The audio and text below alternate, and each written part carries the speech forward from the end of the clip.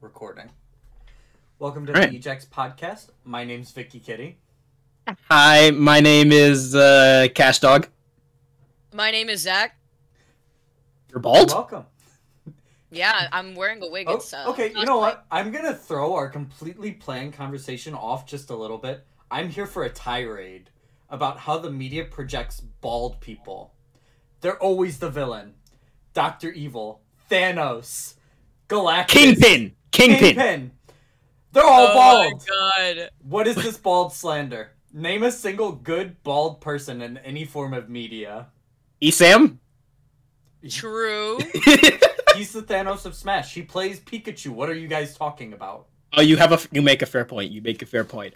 Man, you're right. I honestly can't think of any. Well, maybe there's someone in, like, I don't know, maybe Lord of the Rings. Dude, even Dr. Evil, who has the word evil in his name, is bald. Dr. Evil. They are slandering bald people. And wait. Is it? I know there's one of the 12 dwarves in Lord of the Rings who's like bald, who rolled with like Gandalf and Prince of Thorin. Do you have a name? What are the bald? I forget his name. There are so many dwarfs. I'm not gonna remember that. Exactly. The bald characters that aren't evil are super forgettable. I'm just saying this is bald slander, and I hate it. Wait, what about the heavy? I was about to say the heavy from TF2, but like he's a mercenary. So it's like a 50-50 draw there. So now, whatever. At least you don't have to worry about wearing a wig cap or anything like that. You can just go straight into whatever you want to cosplay, whatever you want to put on your head. Small victories, I guess. Small victories. Welcome to the podcast, y'all. Welcome back to our first episode after this big break with our first guest star, VikkiKitty. Do you want? I thought it was me. Bitch. You want to tell them about yourself, Vicky? Give a little information for those who may not know. Yeah, I'm an esport commentator. I cover games like Smash Brothers, Apex, Overwatch, Pokken, and I'm looking to do more this year. But yeah, I do some streaming sometimes, but also commentate. Yes, sometimes, but mostly focusing on casting more than anything, and looking to have some big plans this year. So it's gonna be exciting. We actually have a question from the audience that I got ahead of time. Oh. Because I forgot about that until last second too. Our guest, our viewer, Yipsgoon, wants to know, how do you do, or what do you do to prepare for your casting when you do something like Apex or something like that? So what really helps me out is the fact that I don't cast games that I don't play. So I could speak a lot and bring my own experiences into the cast. Obviously, it's not going to be at the level where I play professionally, since I can't juggle being a professional esport player as well as a caster on top of it all. I prefer the casting aspect because I get to learn a lot by watching different perspectives, but I bring a little bit of myself into every cast too. So when it comes to preparing for a lot of these other casts, I usually write my notes recapping on things that have happened already, what I've already covered, individual personalities for some of the players that I want to build storylines for. It's harder when it comes to team-based games, but because of the fact that I have my experience from playing the game itself, there are some things that you know to look out for that make it easier. It's basically filling out the skeleton that you already know has been able to be built up for the cast. Well, and I also heard that in the game that you started casting, Smash, you're like a number 2 Kirby in the world or something like that. Oh my god. Don't let Komoda hear you there. Don't let Komoda hear you. Komoda's the beast at playing Kirby. I said number 2. And you didn't deny that. Well, because I immediately thought of Komoda. If you're trying to imply yourself in any capacity, you aren't even in that. I was gonna say I thought number 2 was Supergirl kills. No, just me. I don't know. I've not watched Smash in a while. I think Supergirl Kels and both Kiwi both have a really strong Kirby. But they have way better characters that they could play. Yeah. True. So that's our only guest question, and then I think Drew had a question for you, and then we've got a game. Actually, yeah, I had 2 questions for you. First one being, how'd you realize that commentary was like your thing? How'd you realize this is something you really enjoy doing? It was an accident. really, because I kind of just got pulled into the casting booth at Versus Gaming Center, and I was like, okay, well, to me, the logic behind casting was talking about a game that, again, that I already play, but very much enjoy, but from a different perspective. And as a caster, you see the gameplay in a completely different light versus when you're actually hands-on competing. There's so many emotions and nerves behind competing that I just don't experience when I'm in front of a camera and talking about the game. So my mindset behind it was like, I'm just talking about a game in front of me with a friend, or just vibing and talking about the game in an analytical point of view. That was my approach to it at the very start, and that's what made it very enjoyable for me. So it was kind of just like, I wasn't nervous or anything like that. I just like talking a lot, period. So it just worked so well because I'm talking a lot, but also talking about something that interests me, which I could do forever. So how do you keep unbiased when it's, you know, your friends up there competing for first place in this tournament? Or when I'm commentating, I'm completely biased. If my friend's up there, I'm just like, hey, the other guy's trash. Anyways, watch him mess up this combo. Bad.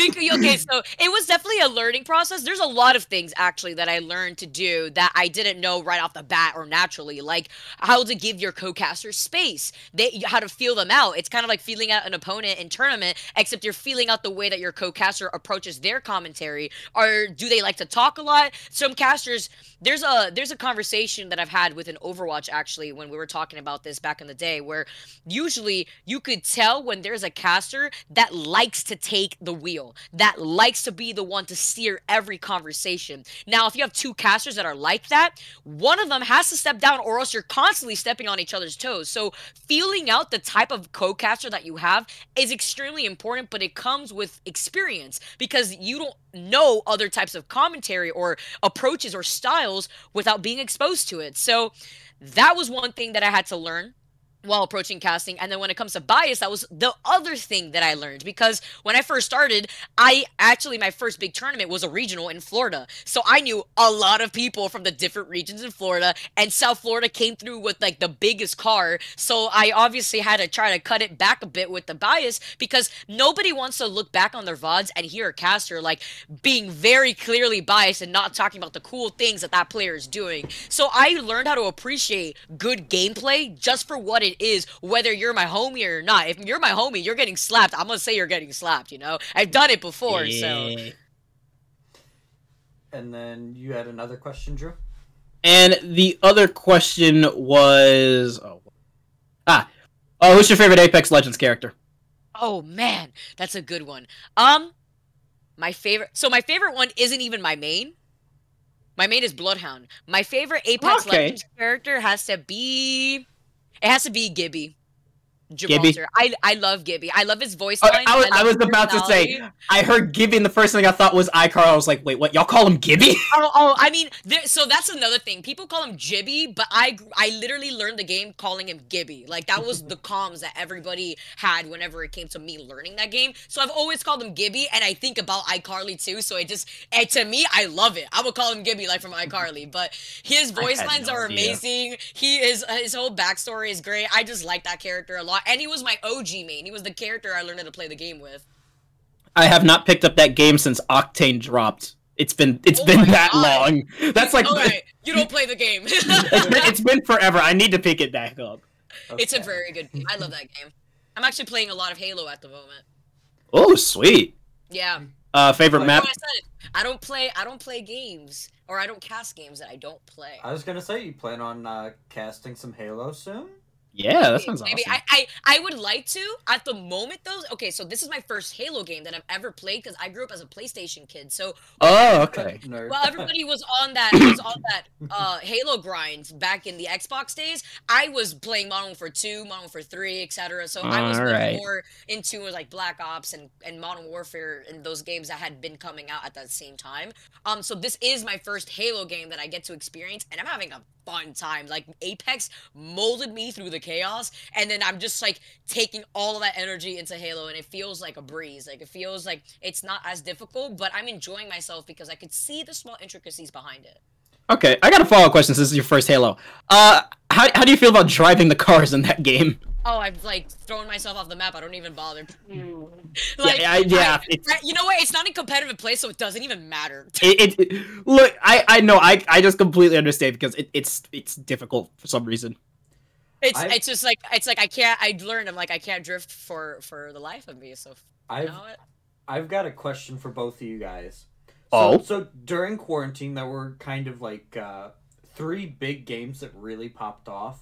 You had Fall Guys, you had Among Us, and you had Phasmophobia. Out of those 3, I would say a few other games too, though. Animal Crossing was another one because it came out in the. They popped off for like a month, though, right? These 3 kind of spanned like 4-month periods. Not even 4-month periods. Among Us still. And Valorant came out too in April of 2020. I thought Valorant was before. Was it? I could have sworn Valorant was before. Like, I remember back when Valorant had a beta. I think it was a little bit before the pandemic, but I could be wrong. I was gonna say, I'm pretty sure Valorant was before. It was June 2nd, 2020. Oh. Hey, so it was in the middle of the pandemic. But obviously Valorant's on that list, but specifically for this question, out of those 3, Fall Guys, Among Us, and Phasmophobia, which one do you want to see a comeback, if any? Because Phasmophobia, in my opinion. I prefer Phasmophobia as well because I love horror games. I also just love being scared. But I know that Phasmophobia has a niche, so if I could predict which game could make that second wave comeback, I have to say Fall Guys because Fall Guys just absolutely blew up. Like, I could see Fall Guys being that game, but personally for me, for what I would want, it'd be Phasmophobia.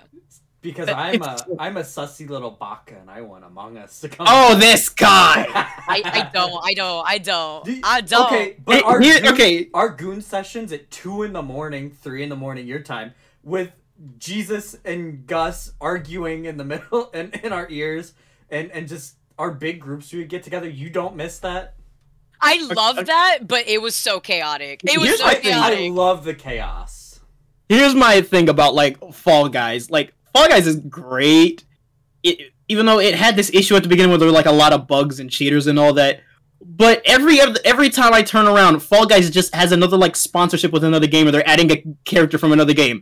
Like, I turn around, first it's 2B, then it was Kratos, then it was like a bunch of other different characters.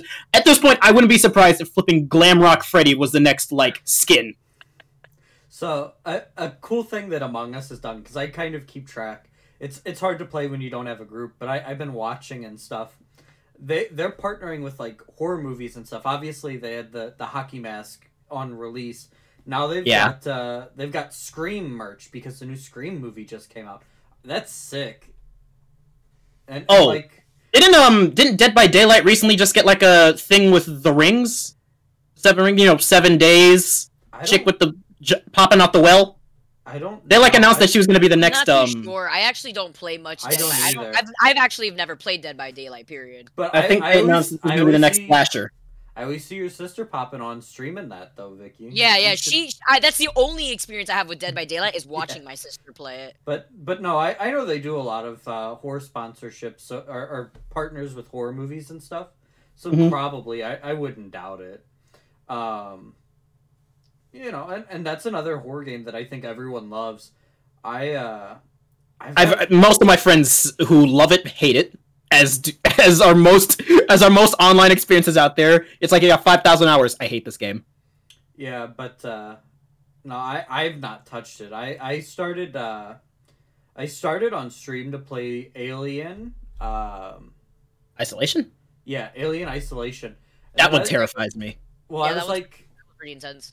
I don't know if this is good stream content because I don't jump scare or anything like that in scary games or movies. So I was like, I'm just gonna keep playing this off stream, and I've played it off stream since then.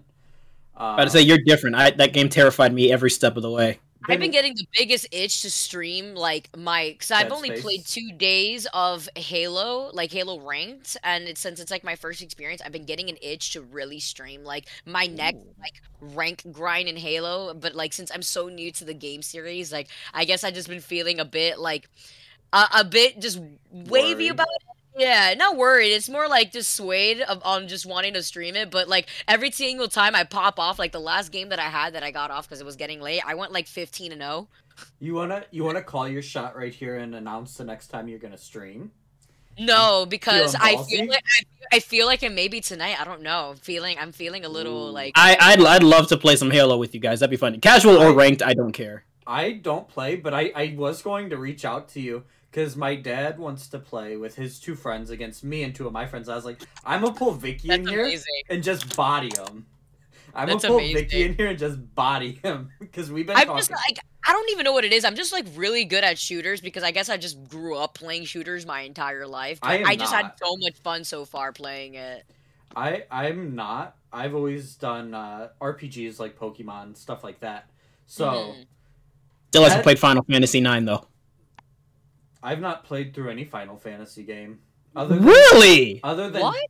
I played as a younger kid, I played through like half of 10-2, and then my PlayStation got sold, so I was like, oh. And now I own it, and I've been wanting to play it again, but I don't have the time because I'm a adult and I work a full-time job. I feel that. You should definitely try your hand at least in Final Fantasy VII. Yeah. That's what everyone says. It's a great game. It is a great game. You can take it at your own pace, you know? It's not like you have to be playing it every single day or anything like that. It's a classic. It's actually the reason why so many games are where they're at today. It essentially created a whole genre. Yeah. I mean, I've heard nothing but good things about Final Fantasy, and I do intend to play them, because, like, I own 10-2, and I'll eventually own 7, at least the remake. But I just haven't had time to pick it up. And then sorry. What? Go ahead. Sorry. And then go ahead, finish your thought, and then I'll say something. And when I do pick it up, or when I do have time to game, I'm like, oh, there's the new Pokemon Legends Arceus game coming out that I know that I'm going to like, that I want to play through. Or I'm currently working on getting a shiny Living Dex, which is every single copy of every Pokemon as shiny. All forms of every Pokemon. That's good luck. Well, I'm 500 in right now. I've got 500 of the 898. Oh, that's incredible. Go on and go what you were going to say now, though. But I was gonna say, speaking of Final Fantasy, shout out to Italy. If you know, you know. Hey, guys. Wild. Yeah. I was hella confused about that, by the way. I was like, why is everyone telling me that Tifa's like out there in the Italian council? Like, what the fuck is going on, dude? Okay, should I explain? Should I explain? Please. Okay, I'll explain. Oh, no. So apparently during an Italian like Congress meeting or something, one of the people there accidentally like showed people porn on a Zoom call. I was like, how do you forget to close out all your tabs before that? Something like that. That's actually amazing. That's actually hilarious. Also, side note, I just got confirmation that I apparently am needed because a caster dropped from Series E for Apex tonight, so I do have a cast in about an hour. Okay. It won't be that much longer. We won't be long. We started at like 30, so we'll finish at 20 here, and we should be good. Cool. Yeah, enough time? Yeah, that should be enough time. Let me ask him what my call time is real quick. Okay. Right. While you're doing that, I'll go ahead and pull up the next segment then. Oh, is it what I'm thinking? Yeah, we came up with this new idea, or I came up with this new idea. It's my baby. I'm taking charge, and I want to see how it does.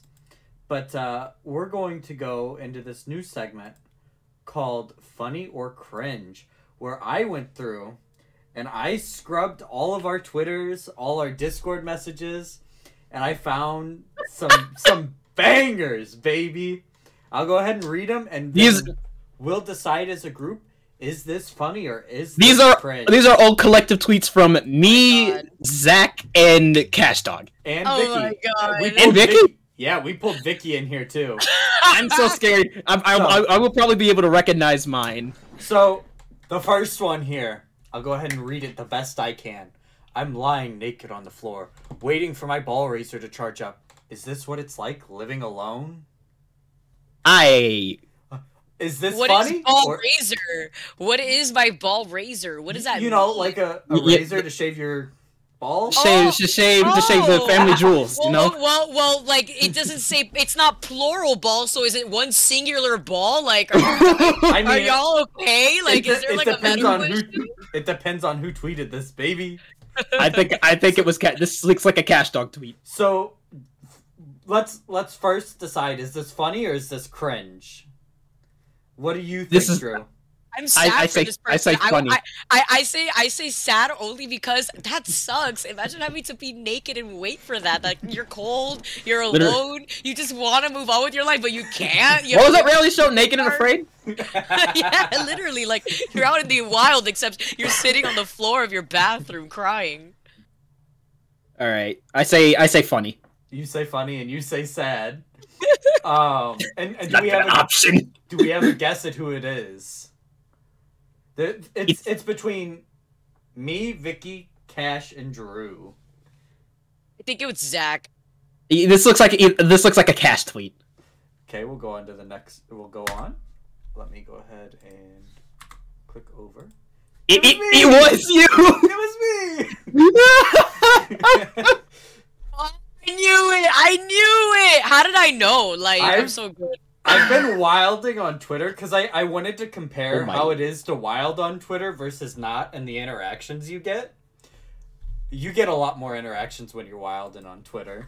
You do. Okay, so the next one. Uh-oh. Let me go ahead and read it here. Bitch, do you not hear me trying to tell you through telepathic communication that I love you? That's how most of y'all flirt. Just saying. That's how most of y'all flirt. That's all I'm saying. So I like that one. Vicky says funny. Drew? I say funny. Funny? It's good you said funny because this is a you tweet. Was that me? No, you didn't ask me, but I literally was gonna say that's Drew. I literally was gonna say that's Drew. I knew it was Drew. Oh my lord, that was me? I don't even remember making that tweet. Drew, so to give some background here, Drew used to do wild late night tweets. Just random, the most random shit. You could catch Drew thirst tweeting, didn't matter. Me and Cash ghost wrote a fucking tweet about Drew when we were. I'm about to go to my profile and see if I actually did. I don't remember saying that. I love it. Oh, I'm gonna read the tweet we wrote about Drew because it was good. Yeah, I did make that tweet on the 6th of August 2020. Yeah, this is not even not a part of this, but I'm gonna read this tweet because it was a banger and Cash didn't get enough appreciation. The tweet was flipping. I miss the old KingDrew, straight from the Go KingDrew, the Yamcha main Drew. The before defame Drew. I hate the new Drew. Tweet safe and cruise Drew. Play melty and lose Drew. Pissed at the teams Drew. I miss the royal Drew. Tweets that boil Drew. I gotta say that at the time I'd like to meet Drew. See he invented 2 a.m. tweets. There wasn't any 2 a.m. tweets. And now we look around and there's so many 2 a.m. tweets. I used to love Drew. Who wrote this? Me and Cashdog. You and Cashdog. Me and Cash wrote that shit together, baby. I hate the fact that like you're like semi right, but like first off, TikTok fame ain't changed me at all. I'm gonna let y'all know that right now. He's got like 3 followers on TikTok, guys. Yeah, 3 followers plus about 99K. But no, like this tweet inspired that tweet. So we're gonna go on to the next tweet now. Bro, how did that massive hero soccer guy put the entirety of Mario, Sun, Blip, Shine into the stage and Smashy Bros? That's a Zack tweet. That's a Zack tweet for sure. I literally just got an aneurysm reading that. That I just want to yeet myself right now. What the heck? So that's it. That's a cringe. That's a cringe. That's a cringe. That's a double cringe. And do we have guesses on who it is? It's you, Zack. I think it's Zack. I think it's yeah. You guys have such little faith in me. My tweets are bad. Yes, that's the one thing I assumed wrong. It's Cashdog. Oh, it was like 70% you, 30% him, in my opinion. Yeah. It was like it was a toss up. And then we'll go on to the next one here. Bro, I hate feet, and this is the first thing I see when I pry my eyes open today? Come on! I don't remember tweet. That doesn't sound like a tweet from me. Actually, no. This is a Vicky tweet, ain't it? Is it funny or cringe? I think it's a Vicky tweet. I say funny. That definitely sounds like a Vicky tweet. Like, what? Funny or cringe? I'm always funny. What are you talking about?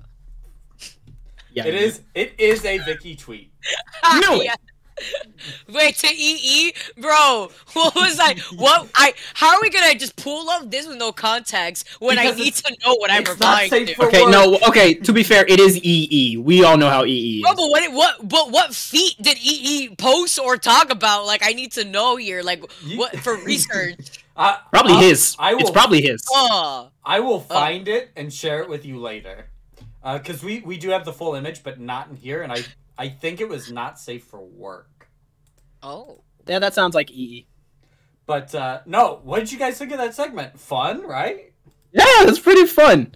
I love it. I love it. I love it. You honestly, even with more tweets up in the future, you could just do like a whole what 10-minute segment of just a bunch of random tweets. Dude, yeah, and then there was the other idea that I shared with you guys before this, and that I don't really want to talk on this. But no, like that was I thought that was fun, and I think the other idea will be fun, and I've got a few other ideas for the future.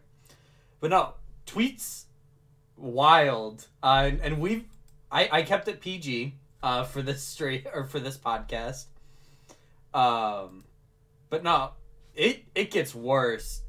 It gets a lot worse. So Mercy. I'll go on to my big question for this that I thought would take up the most time of this podcast. Mm-hmm. As a woman in gaming, you know, you play games competitively, you do commentary, and just all kinds of connected in the gaming community here. How do you think that your experience has differed if it was a man in your exact same position? How do you think that it's different there? Sorry, can you repeat that question again? Yeah, so as a woman heavily involved in the gaming scene, how do you think that your experience has differed than if it was a man that went through the exact same experience?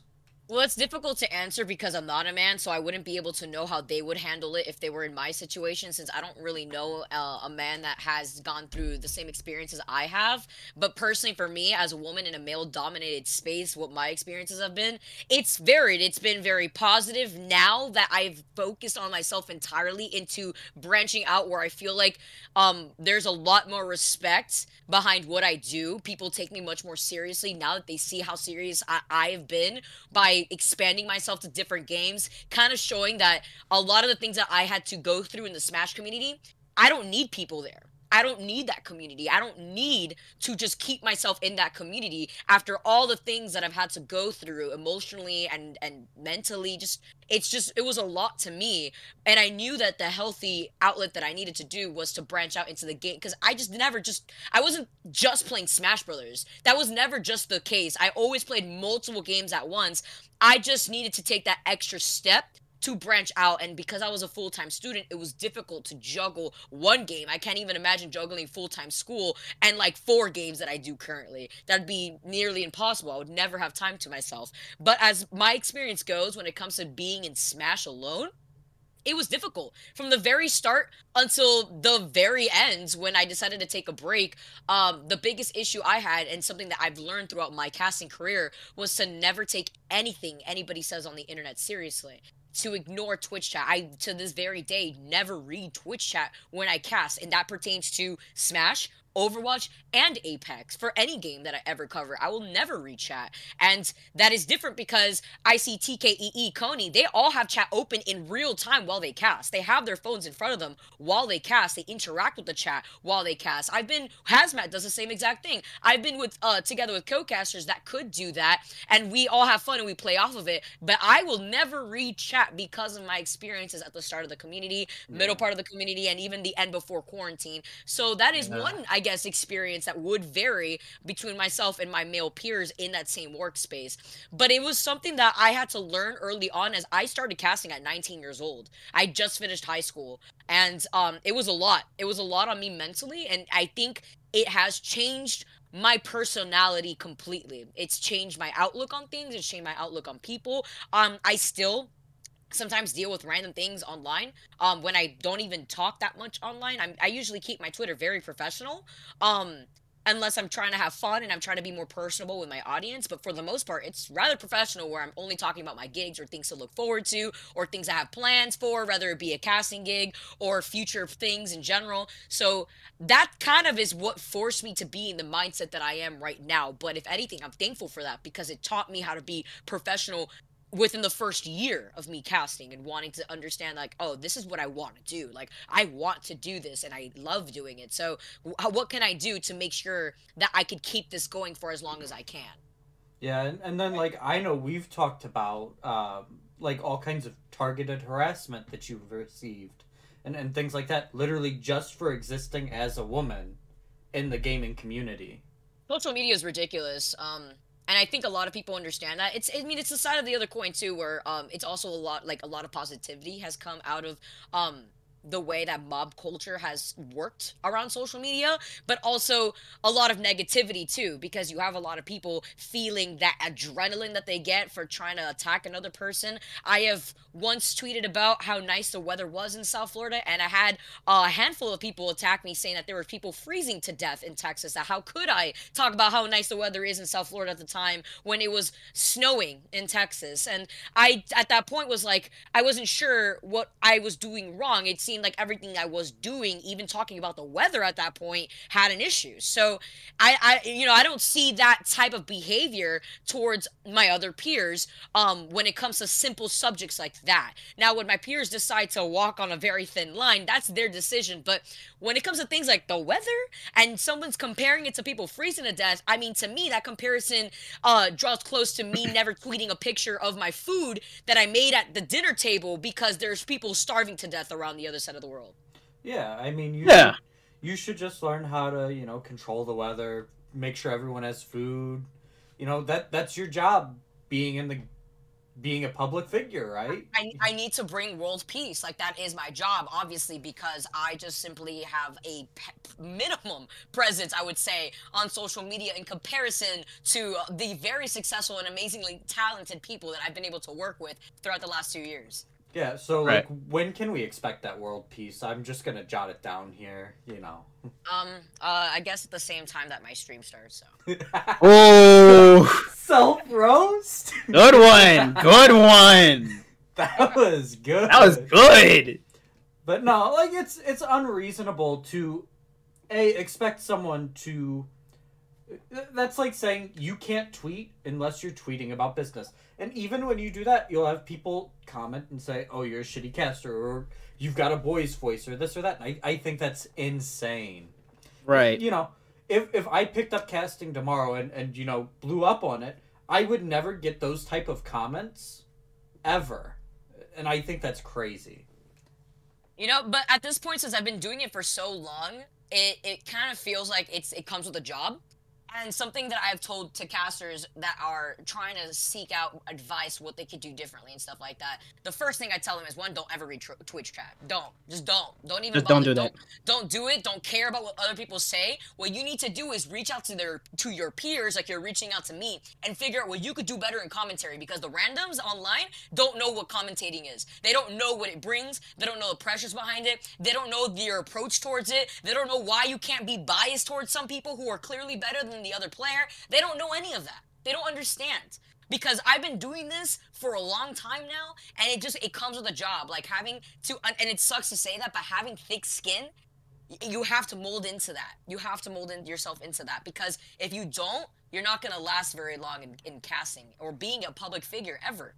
Because we are in an era right now where public figures will be criticized when necessary, which is amazing. We're not letting people slide with anything, but you have to deem what's important or what's not, or else everything gets convoluted together, and everything if everything is wrong, then there's nothing wrong.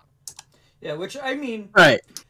you shouldn't be. I will say it this way: you shouldn't be forced to have thick skin because people can't hold their homies accountable. You know, Right, I was about to say that. Call your friends on their bullshit when they're harassing someone, man, woman, whatever. Call them on their bullshit because that's not okay. Good talk. Unacceptable. I agree. And I know that we've said this 3 episodes now in a row that you need to hold your homies accountable. But it's really a big issue. Right. It's insane to me. And, like, you've got, like, the Pokimane situation that happened this week where she was harassed, called out her harasser, and got harassed worse. Yeah, that she shit got shouldn't threatened to happen. be sued. She got threatened to be sued, bro. Like, For exposing So her stupid. harasser. that poor girl. That's another example, actually. You see, she's not a caster. She's a content creator. She's not a caster. She's doing what she loves. And there's literally, I feel like it's like a holiday where once a year it's like, or maybe, I feel like it's twice a year at this point where it's like, all right, guys, Pokemon's successful. Time to harass her for absolutely no reason. I'm Like, gonna say the line. but why is that? Do we see that? Do we see that with people like Moist Critical? Do we see that with people like, I don't even know. Like, I don't see that with Ludwig. I don't see that with Ludwig. I don't. This guy's Toast who makes it.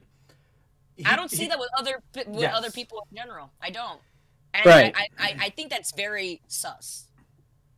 It's crazy because a lot of these people that do this, that harass women, like women, want to be with a woman someday. This is not that kind of behavior. It takes me back to my favorite quote. She not gonna fuck you, bro. I think before you say anything to a woman online or anything, you say, would I say this to my mother? Would I say this to my sister? Would my family be disappointed if they found out I said this shit online? And then if the answer is no to the first 2 or yes to the other one, don't say that shit. It's easy. Right. I mean, it shouldn't even have to come down to be dictated by your mother or sister. You should know how to talk to a person properly. But if you're curious, if you wouldn't say it to your mom, don't say it to a woman online. It's exactly. Don't. But no, I mean, from an outsider's perspective, we've talked about some of the harassment you've received. I've seen some DMs, things like that. It's unreasonable and wild that just because you talk about a video game that you enjoy, you get treated like that. Right. I think there's a clear difference between constructive criticism and being able to speak your mind and think that you trying to ratio or like roast somebody online because you get those little tingly sensations to roast somebody and feel proud of yourself for doing it. I think there's a big line between the both, because I think it's valid for people to have their opinion and for people to have constructive criticism if they could list the things that they just do not like about an individual or the way that they work. Just like you could say clearly on social media, I don't like that artwork. You know what? That's great that you don't like that artwork. Certain artwork will not, cater towards certain people. It's okay to have a taste in what you like. Now, the way that you deliver that message is the way that that's going to come across to the other person. So if somebody is doing their line of work and you do not like it, to shit on them in the way that you want to shit on them is different than providing constructive criticism to them maybe have a much more enjoyable experience, whether it be looking at art on the TL, whether it be listening to your favorite esport with the casters. It all varies. And if you want to help people help you, then everybody in total has a great time. Now, if you don't know how to go about that, then maybe that shit should stay in the drafts. Well, hey man, some people just want to be mean for no reason, unfortunately. Yeah, and I think if you're criticizing something, a good rule for criticism is if the person can change that in like 5 minutes, then it's something that's kind of okay to criticize usually. Like, I'm going to use you as an example because it's really easy. You're right here and you can say, yeah, this has happened. People criticize you for your voice. Something that you have no way to ever change. I'm sorry, you're talking about her or me? Because I get criticized for my voice too. I'm talking about I'm probably Vicky. They criticize you for your voice that you can't change. But they could say something along the lines of, oh, the way you inflect when you're saying this kind of makes it sound aggressive. That is something that you could change your inflection on your voice and make it sound more passive. not that I think that that's something anyone's ever criticized or anything like that, but that is something you could change versus your voice that you could never change. Something that could be that is awareness brought to somebody that they could keep in mind when it comes to portraying a message or the way that they deliver their casting. So absolutely, I can't do anything about my voice. People think that I fake my voice. This is my voice. Like, there's nothing I could do to change this. If anything, my voice gets hoarse very easily. It's very sensitive. So the longer casting sessions I have, the rougher strain and the more strain that it puts into my voice.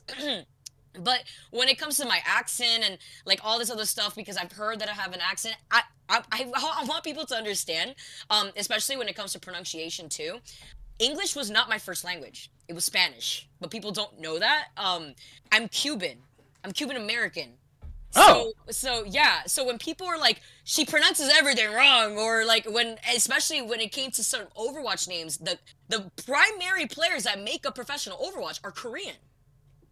We have a lot of Korean Chinese players on that team. Right. If you get somebody who doesn't speak a lick of English that come from Latin American countries and you throw them in Korea and you're like, hey, say these names. I want to hear the results to that. I want to. Yeah. Because little things like that, people never keep in mind. What's her background? Where does she come from? But in general, when it comes to stuff like that, I've been able to be more self-aware and work on the things that I could do, like approaching my notes, like writing abbreviations on how to say names correctly. Because somebody else, I reached out to other players and I go, hey, how do you say this? Or hey, I want to make sure I say this properly. Why don't you tell me how you say it? I've gone the extra mile to ensure that I could pronounce these names correctly. I reach out to my peers who also get to cast the same teams, or who cast the same players, or are good friends with these players, to ensure, like, the one name that I love, and they're from my region, Anathema. Anathema.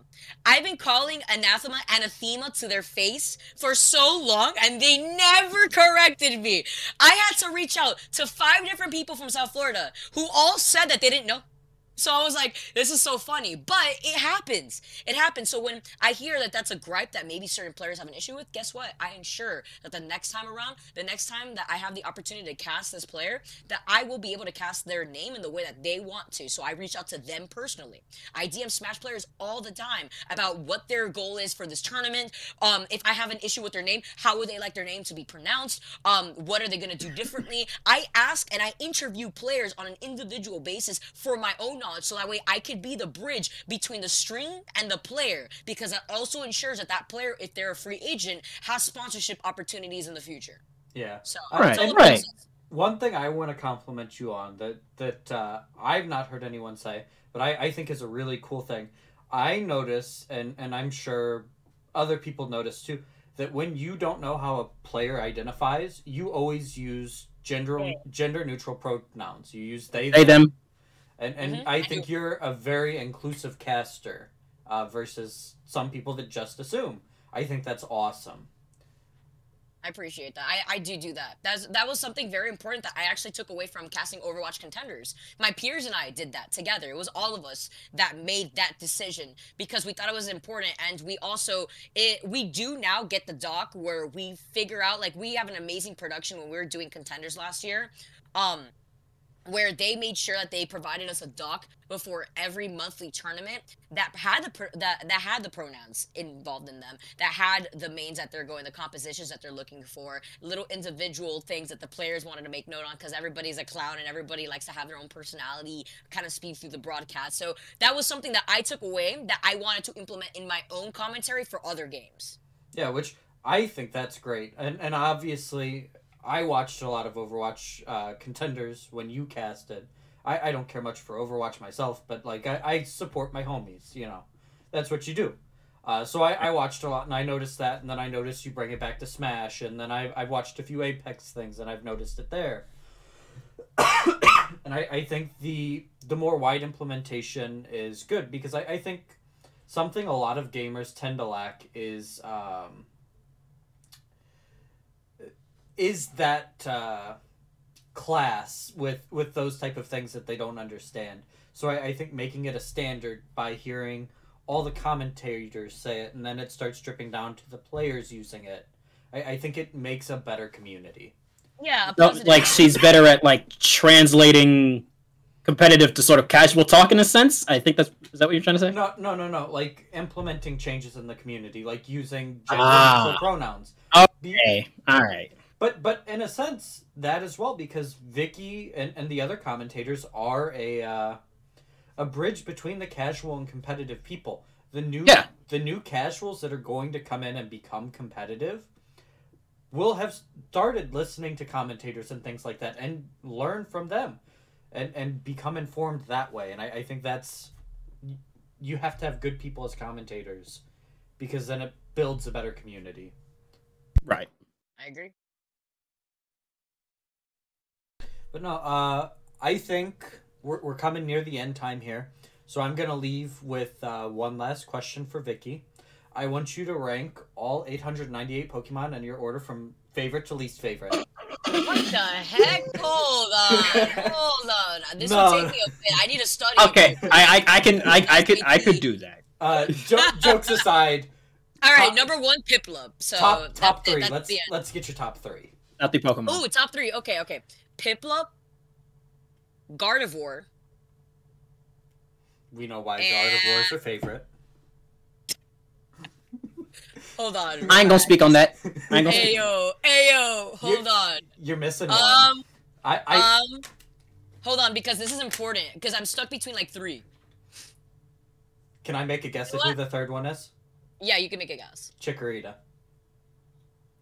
I was gonna say Lopunny. It actually It's Chikorita? It is Chikorita. That's actually crazy. Let's go. I love Chikorita.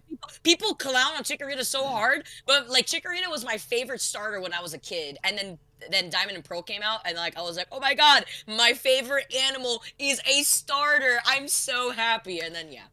So who's buying Legends Arceus this Friday?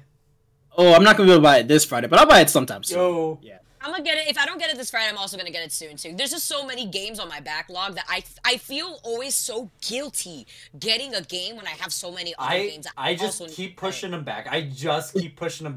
It's like me with my anime list. We had Diamond and Pearl remakes come out, and I was like pushing it back, and then Legends Arceus 2 months later, I'm like pushing them back. Anyways, That's the end of this podcast. I hope you enjoyed your time here, Vicky. You want to shout yourself out? Yeah, you guys could follow me at VikkiKitty, VikkiKitty on Twitter, as well as Twitch. Again, I know I say it, but I actually do have a lot of big plans coming up soon in this year. We've been talking about it. Yeah, it's gonna be fantastic. You'll see just in a few months what I'm talking about, but I just need to get the ball rolling, so why not get started now shortly? That's why I've been getting that itch recently. So you guys could find me at VikkiKitty, also on Instagram. So shout out your YouTube. At VikkiKitty too on YouTube. So youtube.com/VikkiKitty, all spelled the same, all the same brand across the board, across all different social media. But I had a lot of fun doing this too. I think talking about this stuff is super important, but also having fun is the most important thing here too, because you know, gaming, it's a gaming space, and everyone should feel happy and safe in this space like this. We're all goons and we're all shitheads here. We just like to have fun and have a good conversation.